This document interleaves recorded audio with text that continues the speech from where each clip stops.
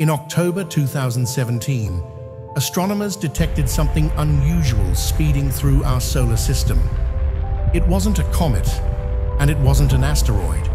They named it Oumuamua, meaning a messenger from afar, arriving first.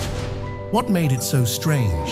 Unlike anything seen before, Oumuamua was long, cigar-shaped, and it moved in a way that defied normal physics.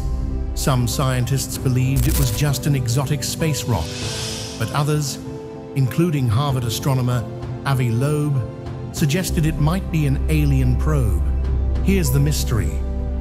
Oumuamua accelerated slightly as it left the solar system, but without the tail of gas and dust that comets usually produce.